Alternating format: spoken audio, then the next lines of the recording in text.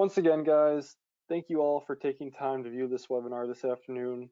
We know this has been a tough situation for all of us over the past several weeks, so we want to make the most of the hand we've been dealt and add some insight into topics that you're either not familiar with or that you may not be able to spend as much time as you'd like on. So again, thank you. As Scott mentioned, this webinar is going to cover Siemens control actuators and VA assemblies. So the first thing we're going to discuss today are control actuators. And control actuators are rotary devices that are either mounted to a burner, valves, dampers, or any other device that requires rotary motion. They're commonly used on both gas and oil burners, and Siemens offers several different varieties of these actuators. These different varieties include two-position, which can also be referred to as float bump or position proportional. These really aren't that commonly used, but we do offer them. Another type of actuator is the modulating or analog input actuator, and these are a bit more common. And then finally, we have our parallel positioning actuators, which are becoming more and more common all the time. And so we're going to go more in depth on some of these actuators in a little bit. But first, let's kind of look at some of the options that we have available. So as I stated before, Siemens offers several different types of control actuators to meet specific application needs. So first, we're going to look at some two-position or float bump actuators, the first of which being the SQM3 and the SQM4. So this is a line-powered float bump actuator that is used to control fuel valves or air dampers on small to medium-sized gas or oil burners. They're also CE approved, and they're not really used too often in the US. The next float bump actuator that we have is the SQM7. Again, these are line-powered float bump actuators that are commonly used on small to medium capacity burners. These aren't used too often in the US either, but they are CE approved. And then finally, we have the SQM10 actuator to round out our float bump type actuators. They are very similar to the SQM3 and the SQM7 in that they are line powered and they're used to control, again, small to medium sized burners. They're also CE approved, but they are not too commonly used in the US as well. So if you would like more information on these three specific actuators, please feel free to contact SCC or your local sales rep. I also mentioned that Siemens offers modulating or analog input actuators. There are actually a couple different versions that we offer, but we're first going to start with the SQM5. So the SQM5 is a modulating actuator that can either you can either drive it with voltage, line voltage inputs, or you can modulate it with an analog input signal. It's also a standalone actuator, so it's not married to any specific system, and they're mainly used on industrial applications.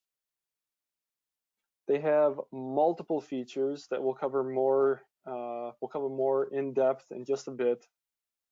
And these are CE approved and UL and CSA listed. Next, we have the SQM4 actuator. Again, this is very similar to the SQM5 in that it is a modulating actuator that can be driven with either voltage or analog input signals. It's also a standalone actuator, so it's not married to any specific system.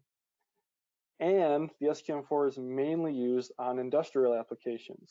In fact, it is the best actuator on the market for industrial applications.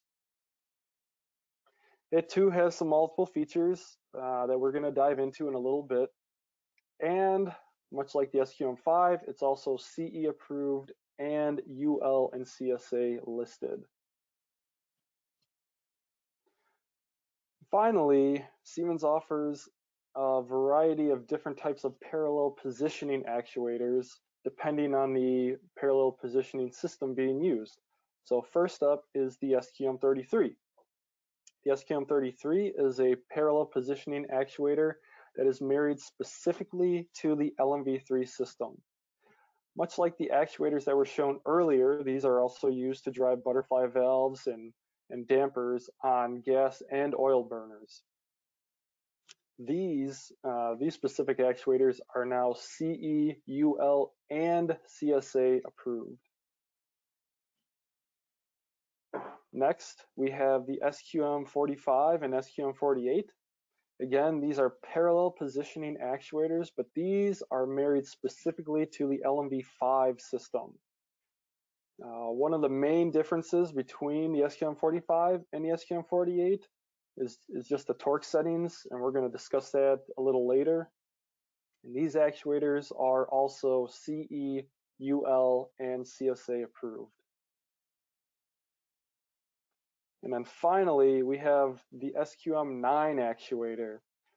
Another parallel positioning actuator, and this one is also married to the LMV5 system, specifically for the LMV5, but it has a much greater torque value, or much greater torque rating than any actuator we've previously shown. And much like its predecessors, this is also CE, UL, and CSA approved. So, now that we kind of have just an understanding of the different types of actuators that we offer for each specific specific application, we're going to dive a little more in depth into several of these actuators. So let's start with the analog or modulating actuators and the SQM5. The SQM5 actuator has many different configurations and multiple setups. So no matter what type of input signal you're using, the following adjustment options are available on every single SQM5. This includes different torque ratings, so we can configure for multiple torque ranges between 90 and 400 inch-pounds. Also, there are several different run times. For a 60 hertz motor, runtime ranges for a full 90-degree stroke fall between 8 and 50 seconds. So 8 to 50 seconds to drive from fully closed to fully open, 90 degrees. There's also several different shaft size options, and these include a 10 millimeter round, 3/8 inch squared, 10 millimeter D, and 14 millimeter round shaft sizes. It's important to note that the resolution of the SQM5 is about 250 steps per 90 degrees of rotation, and the SQM5 can be made to meet NEMA 4 criteria with the addition of an SEC part number, and that part number being the AGA 55.5. All SQM5 actuators also have a manual auto switch. When this switch is in the manual setting and line power is applied, you can drive the actuator up and down using the arrow keys shown to the left of this switch. When the switch is in the auto setting or automatic setting, you can drive the actuator open and close with either input line voltage signals or a modulating input signal. This OPE max min switch is also a very common feature on all SQM5 actuators. Most of the time, this switch is set to the OPE position, and when it's in the OPE position, the motor will drive open and closed based on the respective analog input signal. Setting this switch to the max position will ignore any input signal and drive the motor to the fully open position or the high fire setting. If you set this switch to the min position, it will ignore any input signal and drive the motor down to your low fire setting. There are also 3 limit switches on the SQM5, which we will discuss more in a minute. And there are 3 auxiliary switches. These auxiliary switches are dry contacts and are Form C.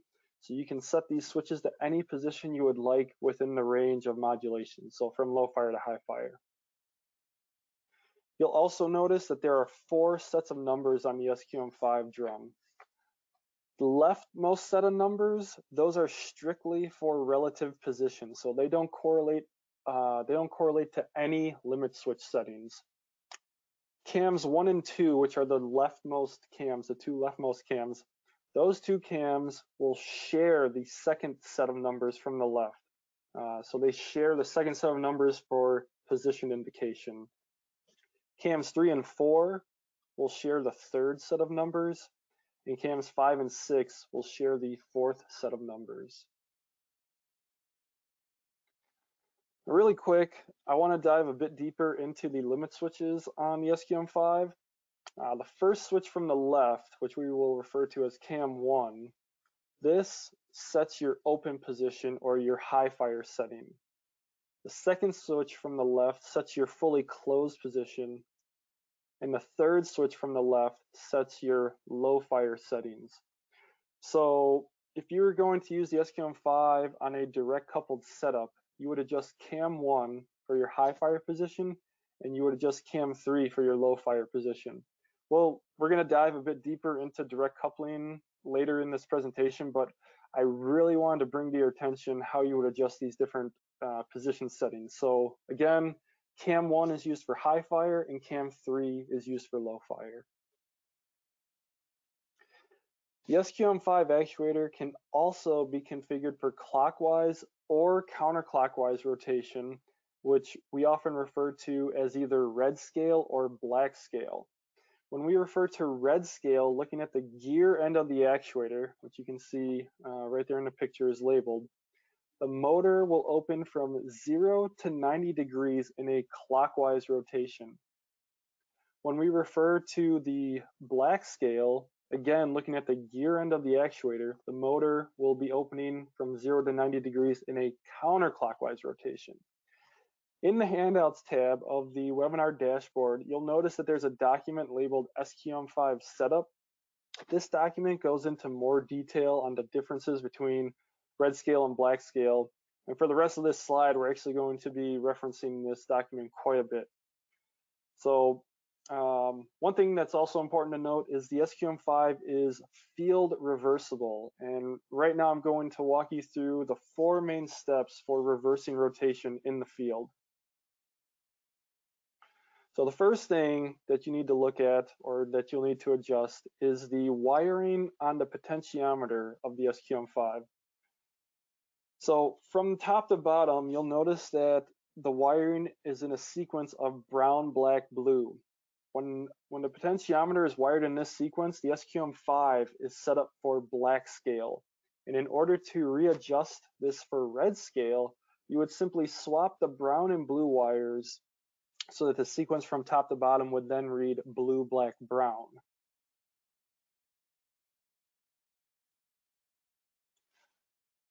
The next step to switching the rotation of the SQM5 would be adjusting the potentiometer itself. So in the diagram here, you'll notice that the arrow on the potentiometer is pointing towards the right. This corresponds to black scale wiring. If you would like to configure the motor for red scale, you will need to adjust the potentiometer so that the arrow is pointing in the upward position, and it should actually be pointing directly at the screw highlighted here in the image. The third configuration that needs to take place is to that of the motor leads. Now the motor leads consist of 2 blue wires crimped together and 2 black wires crimped together. These wires come already pre-installed on the motor, so you don't need to add them at all.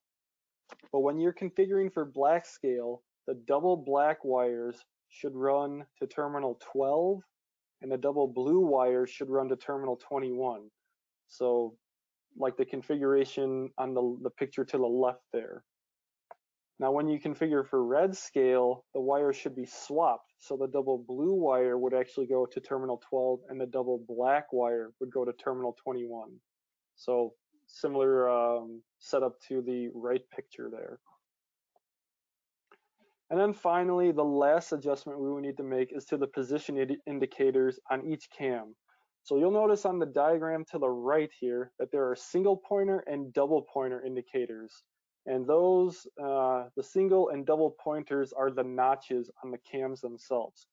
So when the motor is configured for black scale, we will be using the single pointer indicators, and they need to be set to the black numbers on the number scale, much like the top image there.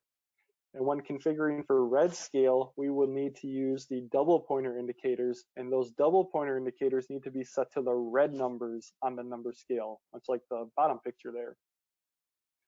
And so those are the 4 simple settings that need to be adjusted to configure clockwise or counterclockwise rotation on the SQM5. Again, these are all reiterated in that SQM5 setup document under the handouts tab. So if you guys want to download that or keep it for yourselves, it could come in handy, become really much in handy down the road in the future. One more thing I quickly wanted to go over is how to remove the cover of the SQM5, but more importantly, I want to show you how to put the cover back on. So here's a quick video that shows the proper procedure for both.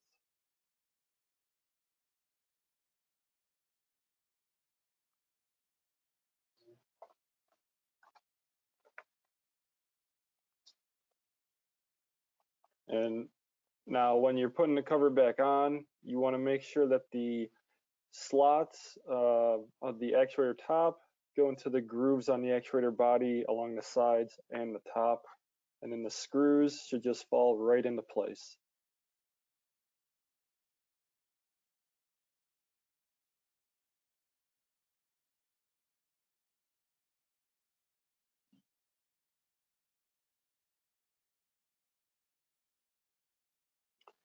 So now that we've covered some basic functions that pertain to all SQM5 actuators, I want to dive into a couple specific models of the SQM5. The first being the 4 to 20 milliamp analog input option, or the G board. The G board can be operated as a float bump actuator with voltage inputs when the manual auto switch is set to the auto position. So moving from right to left across the voltage terminals outlined here, the L terminal is where you would supply line voltage. This line voltage is used to drive the motor when the manual auto switch is in the manual position, and it's also used to power the motor when an analog input signal is introduced. The Z terminal is associated with the setting of cam 2, so it will bring the actuator down to its closed position. The A terminal is associated with the setting of cam 1, so it will bring the actuator up to the open position or to the high fire setting. The ZL terminal is associated with the setting of cam 3, which will drive the actuator down to your low fire position. The N terminal, that's just where you would wire in your neutral. And then there's the LR terminal. When this terminal is powered, that is what allows the actuator to modulate with a given analog input signal. So this is essentially the release to modulate function of the SQM5. Something very important to keep in mind is that you can only power one of these voltage terminals at a time. If you supply line voltage to more than one of these input terminals, you actually risk damaging the motor. So with power, let's say we have power on the LR terminal, the manual auto switch is in auto for automatic, and the OPE max min switch, which I discussed earlier, let's say that's in the OPE position. The G board can then actually operate as a modulating actuator based on the appropriate input signal. And the G board runs strictly on 4 to 20 milliamp inputs, highlighted here. These are the analog inputs. So if we were to run a 4 to 20 analog input signal to this motor, the positive part of that signal would wire into the Y plus terminal, and the negative part of that signal would wire into the Y minus terminal.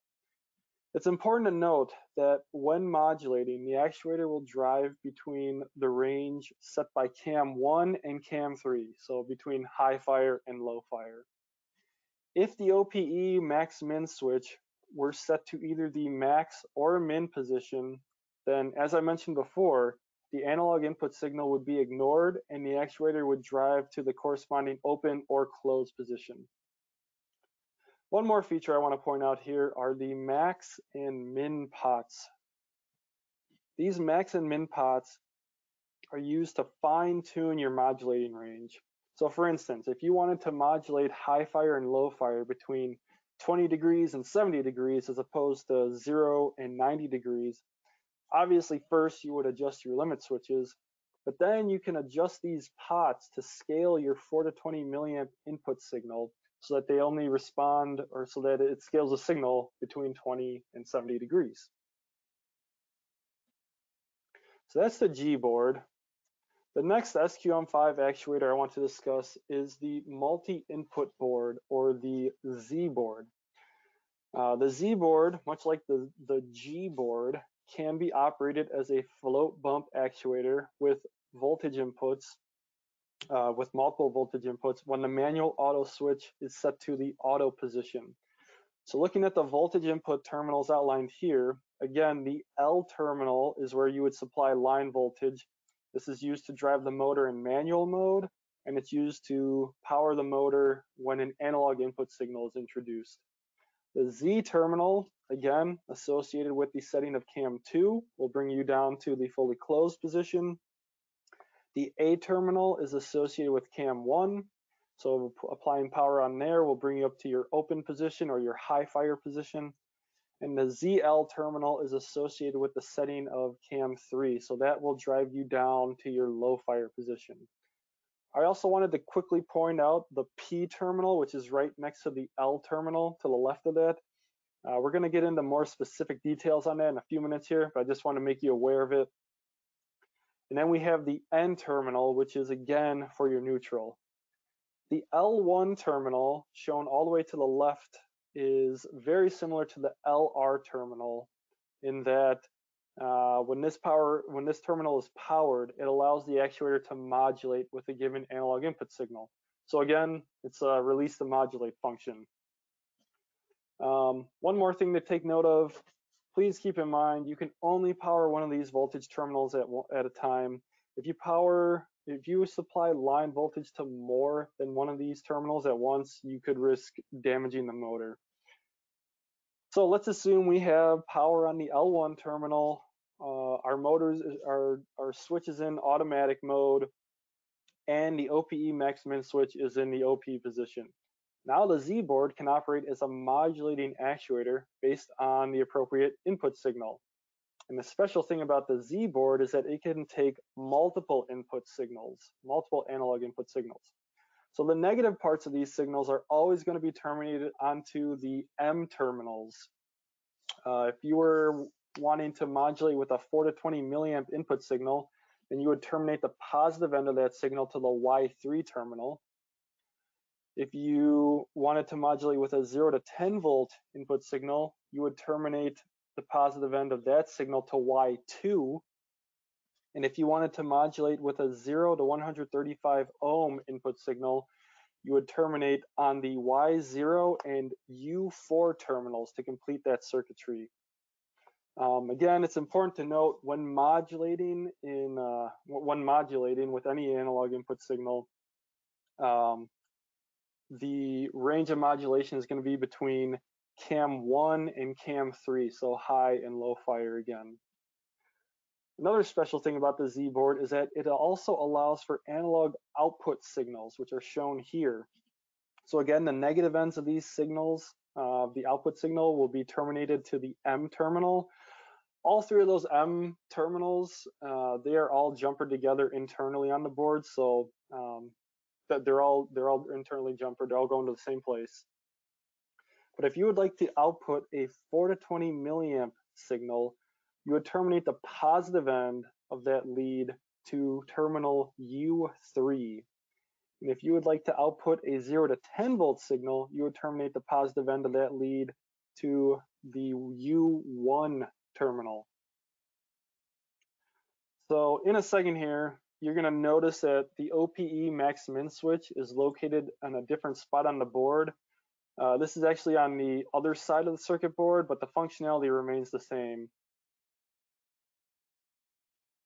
You also notice that the max and min pots are on the other side of this circuit board as well.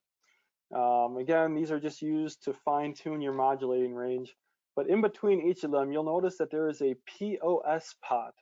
and we refer to that as the P pot. And what that does is when you supply line voltage to that P terminal I mentioned earlier, the actuator will actually, again, ignore any input signals and drive to a position specified by this pot. And the range of that pot can be set between the range set by cam 1 and cam 3. So you can set the range of that pot anywhere between high fire and low fire.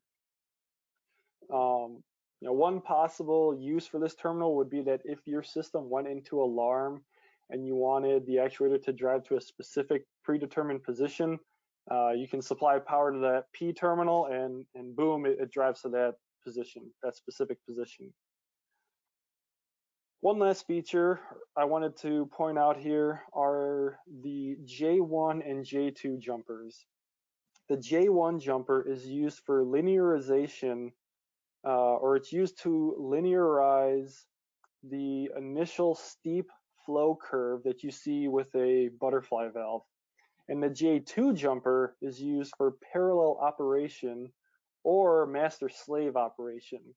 So if you would like to know more details regarding these functions, please feel free to contact your SEC sales rep and they'll be more than happy to assist. So that was an in-depth look at the SQM5 actuator. Now we're going to dive a little deeper into the other modulating actuator, which is the SQM4 Synchro. So as I mentioned earlier, the SQM4 Synchro is the best valued actuator on the market for industrial applications. Similar to the SQM5, the SQM4 has many different configurations and multiple setups. So no matter what type of input signal you're using, these following options are available on every single SQM4 Synchro actuator. This includes torque. So you can configure for multiple different torque ranges between 45 and 160 inch-pounds. There's also several different run times. For a 60 Hz motor, the opening time from 0 to 90 degrees of rotation ranges from 12 to 54 seconds. And there's also a few different shaft sizes. These include a 10 millimeter keyed, a 3/8 inch squared, a 10 millimeter D, and a 14 millimeter keyed shaft.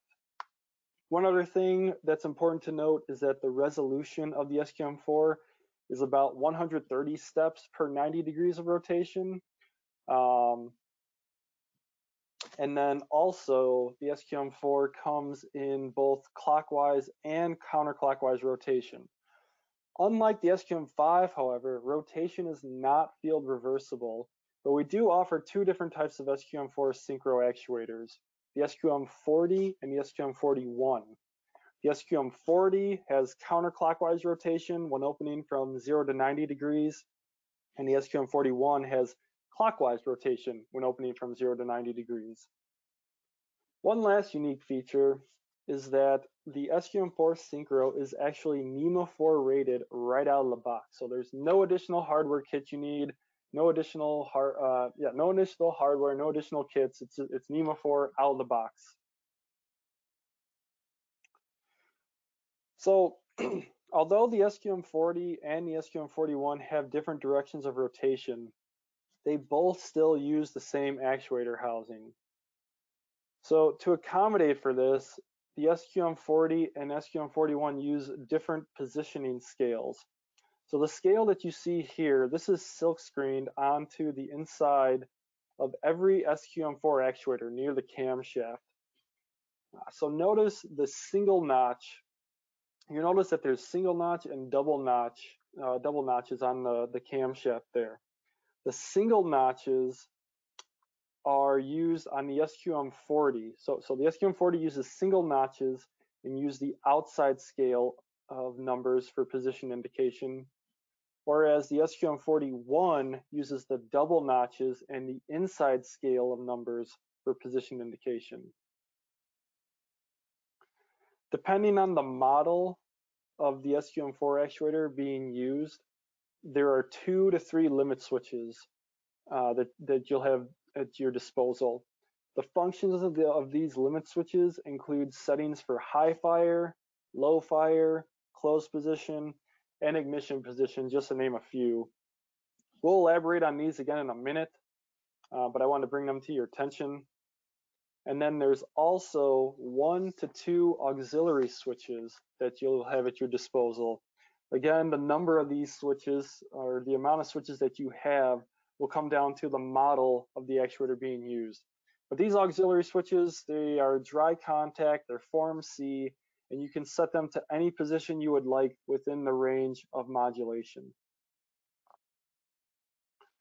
And before we move on, I want to dive in again into the limit switches on the SQM4 actuator, or the SQM4 synchro actuator.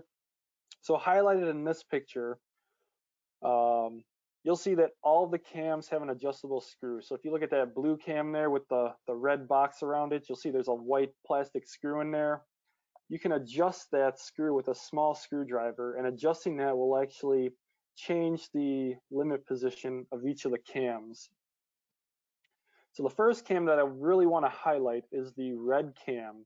This red cam sets the open position or the high fire position on every SQM4 synchro actuator. The second cam I want to bring to your attention is the black cam. This black cam sets the low fire position on every modulating SQM4 synchro actuator. So if you were to use this type of actuator on a direct coupled setup, you would adjust the red cam for your high fire position, and you would adjust the black cam for your low fire position. And again, a little bit later, we're going to dive deeper into direct coupling. But again, I just wanted to bring to your attention how you would adjust these different position settings. So red cam used for high fire, black cam used for low fire. So now that we've covered some basic functions that pertain to all SQM4 actuators, I want to dive into a more commonly used version of the SQM4 synchro, and that being the 4 to 20 milliamp analog input option, or the 5 board. I also want to make a note that we place this terminal sticker on every SQM4 synchro actuator that has a 5 board. So looking at the top portion of this sticker, we see that the 5 board can actually be used as a float bump actuator with voltage inputs. So your neutral will get wired into terminal X2-8, and if you were to supply line voltage to terminal X2-2, this would drive the actuator to your high fire setting. Supplying voltage to terminal X2-7 would drive the actuator to the low fire setting, and supplying voltage to terminal X2-9 would allow the actuator to modulate with the given analog input signal. So it's again the release to modulate function. Just like the SQM5, it's really important to note that you can only power one of these voltage terminals at a time. If you supply voltage to more than one of these input terminals, you'll risk damaging the motor. So let's assume we have voltage being supplied to the X2-9 terminal. Now the 5 board can actually operate as a modulating actuator based on the appropriate input signal. And the 5 board strictly works with 4 to 20 milliamp inputs. So here are the analog input terminals. So if we were to modulate this with a 4 to 20 milliamp signal, the positive end of this signal would be wired into terminal X1-1, and the negative part of this signal would wire into terminal X1-2. One more feature that I want to point out are the max and min pots shown here. These max and min pots are, again, they're just used to fine tune your modulating range if you were to scale down your high fire and low fire from 0 to 90 degrees, if you were to narrow that down. So there's a number of other types of modulating SQM4 actuators available, and these include analog input signals of 2 to 10 volts and 0 to 135 ohms. There's also some SQM4 synchros that act strictly as float bump actuators. So if you would like to know more, or if you have any questions on these specific models, please don't hesitate to contact your SEC sales rep. One other thing is that the SQM4 Synchro can also use the following additional hardware, that being the AGA 57.5 mounting bracket. And this mounting bracket can actually be used to mount any one of our SQM4 actuators in place of some of our competitors' actuators. So here's a quick bottom view and side view of the SQM4 mounted to this AGA 57.5 bracket. And this kind of concludes the modulating analog input section of the presentation. We've gone into detail on the SQM5 and SQM4, which are really commonly used. And now we're going to dig a bit deeper into some of the parallel positioning actuators. So first up is the SQM33. And as I mentioned earlier, the SQM33 is married strictly to the LMV3 system. There's two torque ranges that the SQM33 comes in, those being 27 inch-pounds and 90 inch-pounds. The actuators are also pre-wired with a 12-foot cable, and you can configure the direction of rotation through the LMV3 system. So if you look at the LMV3 parameters list to the right, you'll notice that parameter 602 or 609 will control the direction of rotation of the actuator. Likewise, you can configure the referencing of the actuator through the LMV3 system with parameter 601 or 608. And now, some of you may be asking, what do I mean by referencing?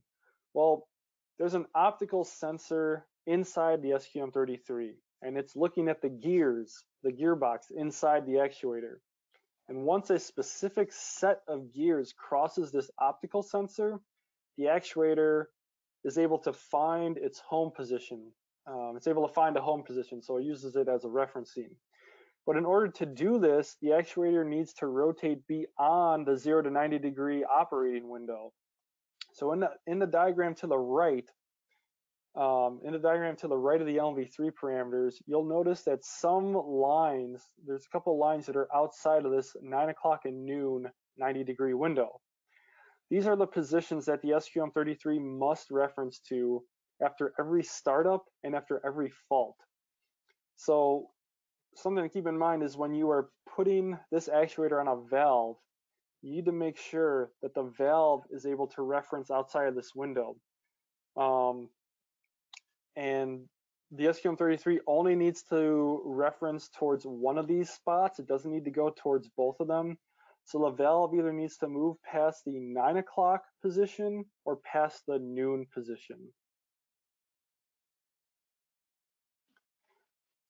Another important point, don't open the cover on the SQM33. There's no reason to.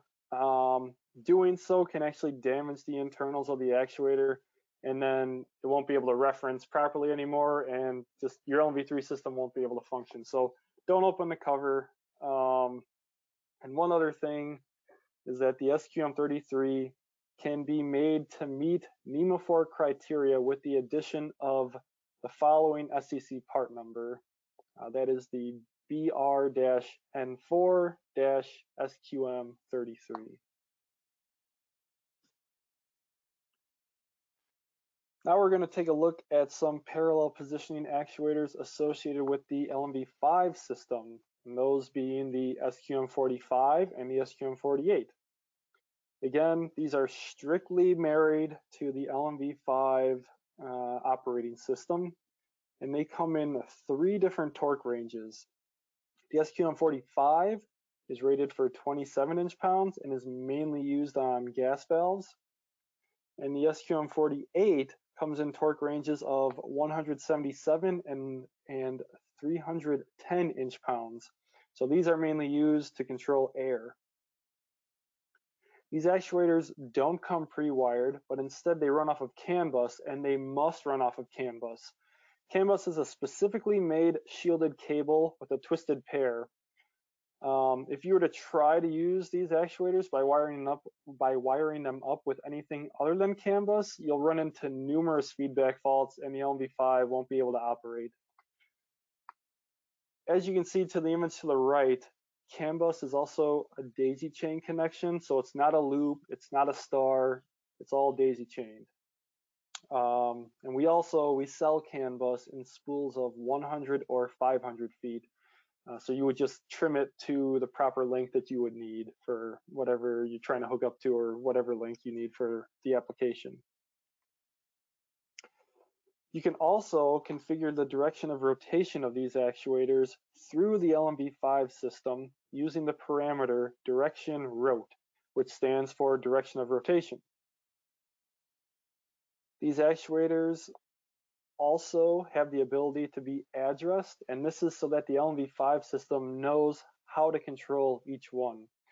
It's actually a very simple process to address each actuator. What you would do is you first go to an LMB5 parameter called addressing, and it would have to pertain specifically to the actuators themselves.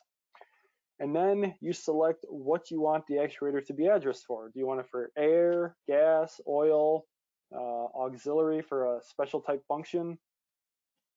Finally, once you select what you want to be addressed for, you would press the red address button on the inside of the actuator itself. A successfully addressed SQM45 or 48 actuator will have a blinking LED light, and the number of blinks from this LED relates to what the actuator is addressed for. So if it's one blink, it'd be for air, 2 blinks is for gas, 3 blinks is for oil, etc. Finally, both the SQM45 and 48 can be made to meet NEMA 4 criteria with the following part numbers. You'll notice it's the same part number for the SQM33 NEMA 4 kit, except the 2 numbers are changed at the end to 45 or 48. And finally, we have the SQM9 actuator, which is the largest of the control actuators that we're going to discuss today. This actuator is also married to strictly the LMB5 system, and it has a torque range of 600 inch-pounds, so it's the largest torque of any actuator we've discussed. Since it's part of the LMB5 system, it also needs to be wired up using CAN bus. You can configure the direction of rotation, and you can address the actuator both through the LMB5 system itself. The SQM9 is also NEMA 4 straight out of the box, so no additional hardware, no additional kit. It's NEMA 4 right out of the box. And that wraps up the parallel positioning actuators associated with the LMB5, and actually our whole control actuator part of the presentation.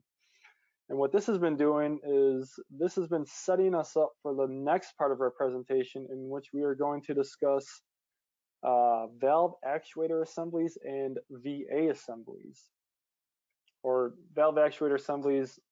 We also refer to them as VA assemblies. So a VA assembly is a combination of Siemens products. It's a Siemens actuator mounted to a Siemens valve with the help of a coupling and some standoffs. Like other valve actuator assemblies, our VA assemblies are used to control the flow of fuel or air into a system.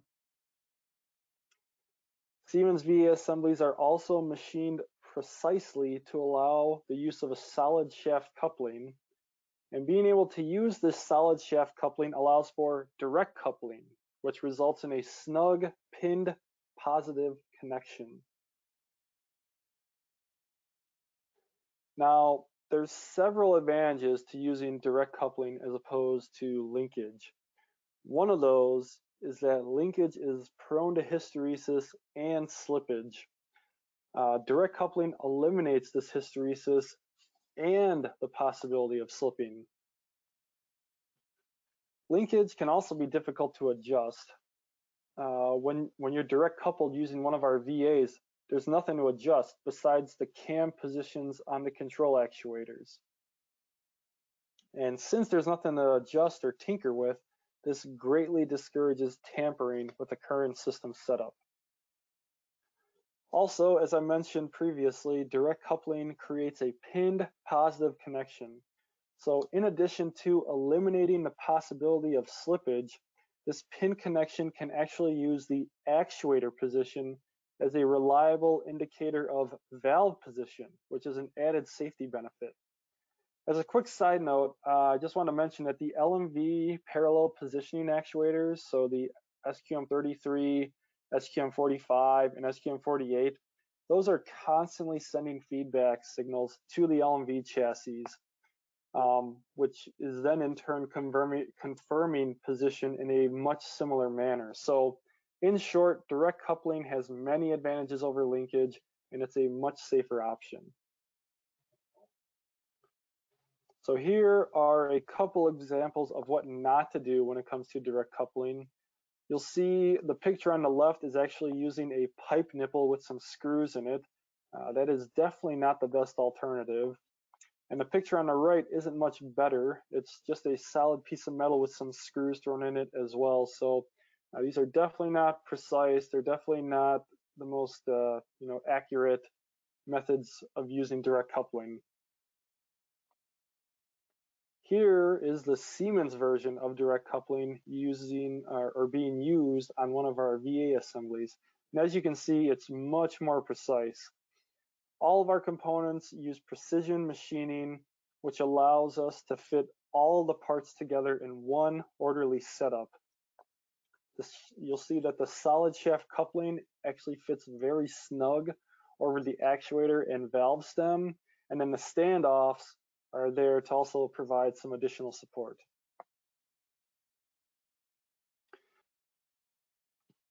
Siemens actually offers a variety of valve actuator assemblies.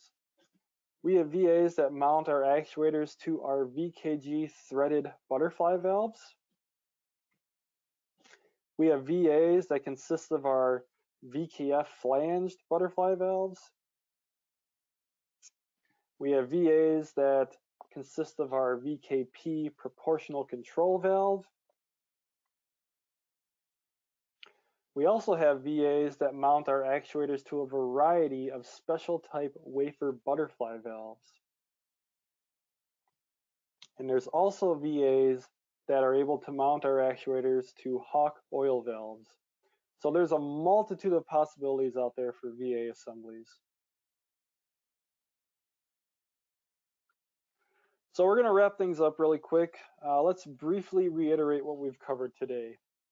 We discussed the 3 different types of control actuators that Siemens offers, those being float bump or 2-position, modulating or analog, and parallel positioning. We also looked at a few actuator examples that Siemens offers from each group. Specifically, we took an in-depth look at the SQM5 actuator, and we looked at the best valued actuator for the industrial market, the SQM4 Synchro. We also dove deeper into actuators that are used on each of the Siemens parallel positioning systems, those being the SQM33, the SQM45, and the SQM48. And finally, we tied everything together with Siemens valve assemblies or VA assemblies. With Siemens VA assemblies, we're able to take advantage of direct coupling, which has more advantages, is more reliable, and is much safer than linkage. So with that, I want to thank you all for attending again, and now I'm going to hand things back over to Scott, who will start our Q&A session with some of the questions that that you guys have been asking throughout the presentation.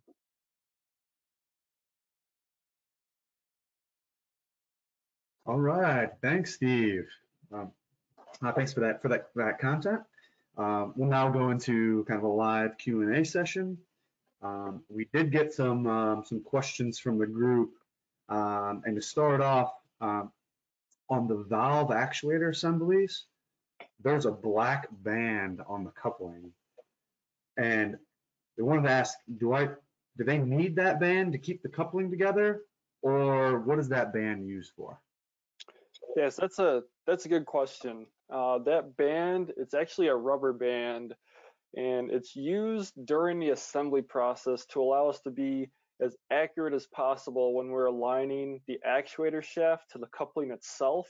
So once everything is actually aligned and secured, and we have a complete VA assembly, that rubber band isn't necessarily needed anymore. So if it were to somehow come off in the field, that's completely fine. All right. Next one, for a valve actuator assembly, can I turn the actuator orientation on the valve? That's a good question. Um, you are actually able to change the orientation of a VA assembly. And the way you do that is we have a special part number. So at the end of a given VA assembly part number, we can add a -90, a -80, or a -270 to the end of that part number, and then that will adjust the actuator for the desired orientation. Okay, okay, good. And next one here, on the SQM5, you had talked about the OPE min-max switch, and what's that usually used for? So it's, I mean, aside from allowing the SQM5 to modulate with an analog input signal, it's mainly used to replicate an analog signal that goes through the actuator control board. So the max setting is actually replicating a 20 milliamp signal, and then the min setting is actually replicating a 4 milliamp signal. So if the OPE switch were to work in terms of like driving the actuator down, open and close, the rest of the control board should work. And then once we know that the circuit board works, it's pretty straightforward in adjusting the min and max potentiometers to adjust for your input scaling. So that's kind of the second factor that's built into that switch. Yeah, nice, yeah, good response. Thanks, Steve. Next one here, you talked a lot about, direct coupling. Are we able to use these actuators for a linkage? That's a great question. Yes, you can use them for linkage. So depending on the valve or damper that you're mounting to, we have a lineup of crank arm kits and bracket kits for different linkage setups. So if you'd like to get into more specifics on those, feel free to contact your SEC sales rep. All right. I think one of the last ones here, is on the LMV actuators, so the LMV3 and LMV5. You had talked about the NEMA 4 kits. Mhm. Are we able to add these in the field, or do they have to be ordered that way? So you can order them with NEMA 4 kits, but you can also add a kit, a NEMA 4 kit, to the actuator in the field. If you want more details on that, again, I would contact your SEC sales rep and they'll give you more details on that. Okay. All right, yeah, that's very useful there. Um, okay, well I think that's all the time that we have for today. If there are any additional questions, that come to you, yeah, feel free to contact your SEC account manager.